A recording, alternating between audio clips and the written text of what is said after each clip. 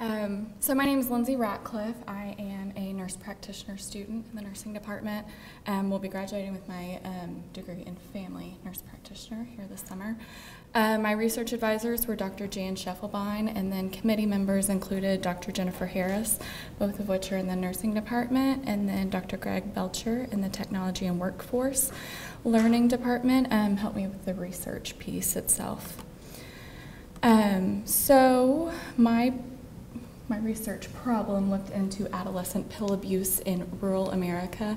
I actually saw a news article which kind of prompted my interest. I'm originally from a large metropolitan area and now live and will be practicing in rural America. So this really piqued my interest. When I started looking into the problem, I saw that the CDC has actually labeled this as an epidemic, the adolescent population, especially in rural America. And what I found was proper disposal of prescription meds were cited to be one of the major problems. As far as purpose goes, I wanted to identify prescribing knowledge of nurse practitioner students, so future nurse practitioners in our area, provide information regarding disposal and patient education, and then test this intervention. So why is this important? As nurse practitioners in rural America, we are practicing as primary care providers who are prescribing these medications to the public. It's been cited that prescription pill abuse is a gateway.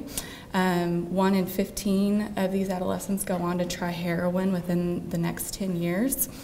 Consequences of these medications and availability. So of course, we go to school for years and our physician collaborators go on for even longer to be able to prescribe these medications. So people giving them to themselves, sharing them has quite an impact because they don't know the behind knowledge of the side effects and comorbidities that they might have and what those drugs are going to do mixing with other drugs in their cabinet. Theoretical framework, I used Imogene King's middle range theory of goal attainment. This really highlights the nurse and patient relationship, and so looking at nurse practitioners in the future, this really focused on their assessment skills and their ability to communicate with patients and come up with a plan with patients when prescribing these medications. So my research questions include demographic characteristics of participants, knowledge of the growing epidemic, the competency level of proper medication storage and pill disposal, frequency of preceptors at these future nurse practitioners, how these preceptors were educating their patients, the retention level of information once presented, and the impact on their future practice. So what I found in the literature was there's 4 different types of medications being abused: opioids, stimulants, CNS depressants, and then cough, cold, allergy antibiotics, which that sector kind of touches on a whole different area of lack of care, lack of access to health care. So I focused on the other 3. Prevalence was amazing. So CDC named this as an epidemic. Prescription pill abuse is cited to be higher than illicit drug abuse at this time. Up to 25% of high schoolers have tried an illicit medication.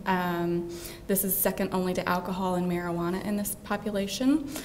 Females, higher rate of abuse than males, and that has to do with the social acceptability. So when we think of drug abuse in the past, it's kind of those negative connotations of the syringe, the dirty spoon, that sort of thing. Popping a pill, the females in high school were citing that to be more acceptable. So lots of different factors associated with the rise. Perceived safety, availability, media advertisement were cited to be one of the biggest, and motivating factors. So we're looking at the ADHD medications that are being used by college students for study purposes. These are different factors than the old way of looking at medication abuse for the purposes of getting quote-unquote high. Prevention tactics in the literature looked at school-based, community-based, and primary care prevention. I focused, of course, on the primary care aspect. So disposal, there's many different types of disposal. CDC recommends either in a trash can or through a take-back program, but not flushing down the toilet. So this was a quasi-experimental pre-test, post-test. I gathered quantitative and qualitative data. I sampled a nurse practitioner class in the College of Nursing. This was voluntary involvement. I did have IRB exempt status, and there were 15 participants in the group. I informed consent, gave them time for questions, did a pre-test, did an educational presentation via PowerPoint, similar to this one, and then post-test. Data analysis, quantitative measures were analyzed. They were part of the demographic survey, pre-test, post-test information, and then I did have qualitative items that were analyzed by hand. So assumptions that this population would give truthful answers, that they wanted to participate, that they were representative of the population I was looking for, and that they believed in the confidentiality procedures that I presented. So what did I find? Demographics really equaled out to what the nursing and nurse practitioner population looks like across the country. So mainly female, average age graduating is mid-30s, and average age, experience as a nurse 6 to 10 years. So what I did find is pre-test, post-test that there was knowledge gained from the intervention.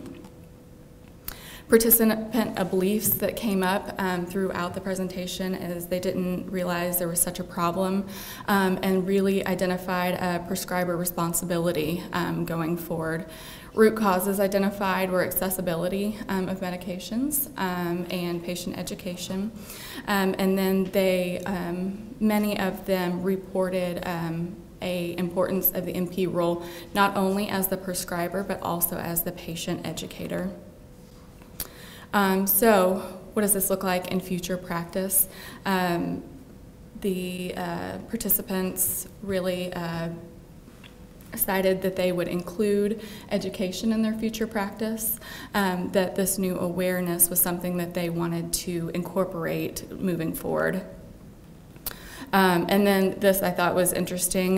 This just shows that the nurse practitioners had quite a motivation before they even saw the information to say that they were going to utilize it in the future, which talks a lot about or towards nurse practitioners in general. This slide shows a preceptor example. It was very few and far between that nurse practitioner students were citing that their preceptors were doing this education with patients, which was eye-opening for them.